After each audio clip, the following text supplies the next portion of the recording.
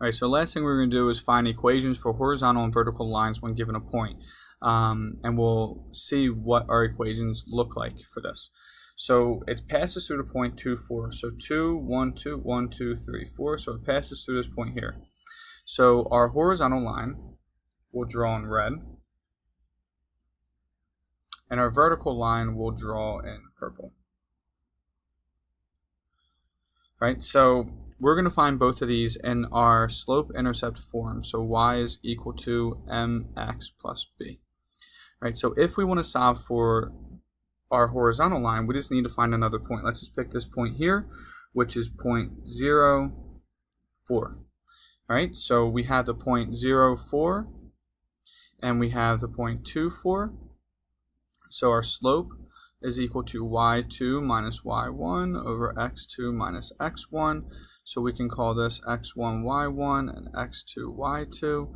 And this is then equal to 4 minus 4 over top of 2 minus 0, which is then equal to 0 divided by 2, which is equal to 0. So our slope in this case is equal to 0. So then we have y is equal to 0x plus b. Right, so that means 0 times anything we know is equal to 0. So our x variable no longer exists. So we now know y is equal to b. And remember, just like we did for the other one, if we want to solve for a b, we need to pick a point and plug it in. So it doesn't matter which point you pick. Let's just pick this one here.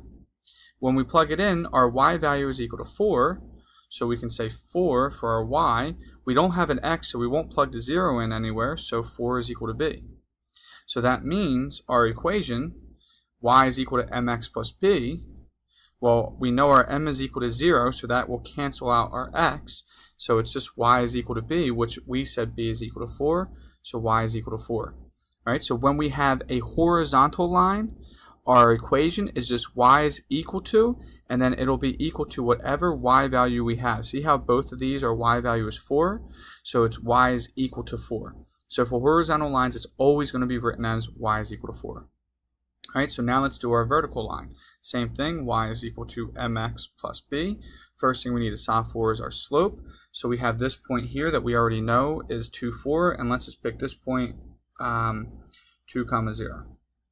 All right, so we have the points 2, 4, and we have the points 2, 0. All right, so now in this case, we have our slope is equal to y2 minus y1 over top of x2 minus x1. So this is then equal to, let's make this x1 y1, x2 y2.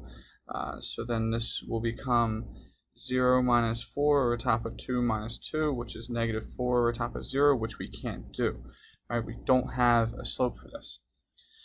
So in this case, when it's vertical lines, if you notice, both of our x values are what? 2. So when it was horizontal lines and both of our y values were 4, our equation was just y is equal to 4. Well, for vertical lines, when your x values are the same, it's just written as x is equal to 2. Because no matter what point I pick on this, I could pick any point in this line, our x value will always remain 2.